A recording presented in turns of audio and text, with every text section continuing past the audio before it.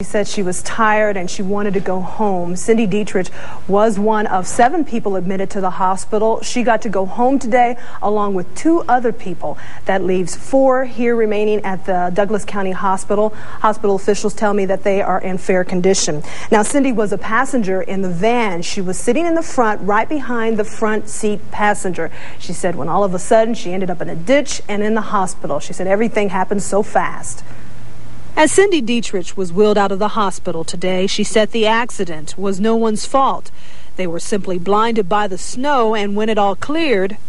Next thing you know, we saw the snowplow that was right in front of us, and she veered off to the right, trying to miss the snowplow, and we hit the corner, the front left corner of the van with the snowplow. Cindy says the next thing she remembers is her body being thrown to the floor. That's when she passed out. From what other people have told me, that was when the van spun around and was left broadside in the middle of the highway, and that's when the Greyhound bus came and hit us broadside. The bus, the van, and the snowplow are now in the garage of the Department of Transportation. The van resembles a twisted piece of metal, its left side crushed in from the impact of the bus.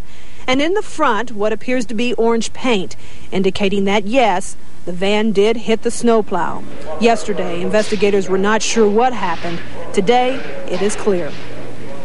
It was not visible. It was just there was a big cloud of snow up there, and the van drove into that cloud of snow and made contact with the plow. Now, officials haven't been able to talk to the driver of the van just yet. Right now, she is under heavy medication. In the meantime, National Transportation Safety officials are now here for their own report, checking if the vehicles met safety standards. How the vehicle fared during the accident, how the passengers responded to the crash forces. Interviews with surviving victims may shed more light, but one victim's husband says the victims may not be able to help. They're pretty mystified. Yeah, they just, like, my wife doesn't even know there was an accident. She's just kind of in and out. While the official cause may not be known for weeks, there's a chance of legal action against who may be at fault. And any charges to be made will come out of the Douglas County Attorney's Office.